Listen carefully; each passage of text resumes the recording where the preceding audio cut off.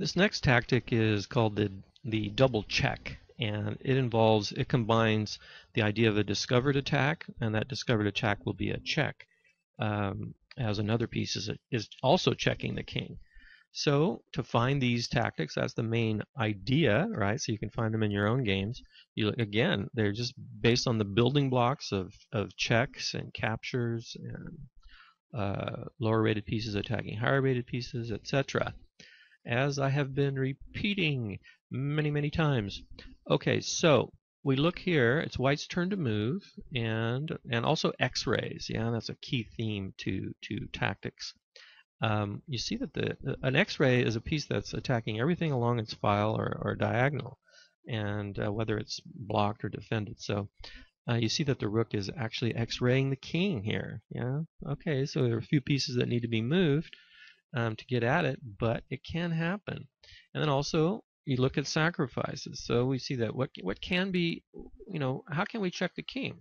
So we see that the queen can actually check the king here. It's defended, of course, by the bishop, and the bishop could capture the queen.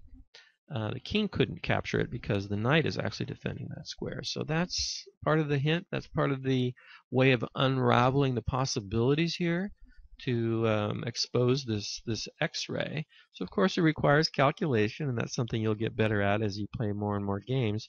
But this is what you're calculating. You're calculating the checks and the attacks here. So how many moves do we actually have to see this? So you see this check, so you have to do that in your head. Okay, let's try it in our head first. So we see this check, and we know the bishop has to take it. So it's a forced move. It's a very forcing move because the king can't run here either because the knight's guarding that square. And okay, so the bishop would have to take the queen, and now we see, do we have a double check? And we see that the knight could swing here and check the king. Actually, this is something we should have looked at earlier. You look at all the possible checks, right? We see the queen check and the knight check on the king, and that's how we can find this.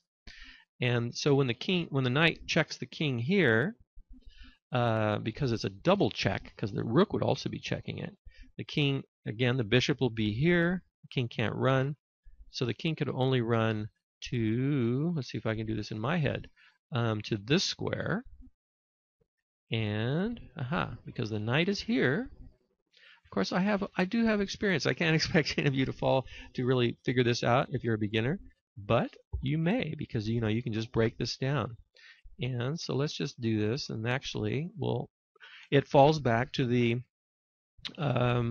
what you learned in the very early beginner videos on checkmates. Yeah, so you're always reducing down to these elements. That's why those beginner videos are just as critical as any other thing you learn, because you're going to continue to use those ideas even as a grandmaster. So we have this check, the bishop captures, and now we throw the double check in. Can't capture the knight because there's a check here. The king runs, and now we have the knight rook checkmate. You see, and the king can't capture the rook because the knight is guarding it. This is just beautiful. Now proceed to tactic number 8, called attraction.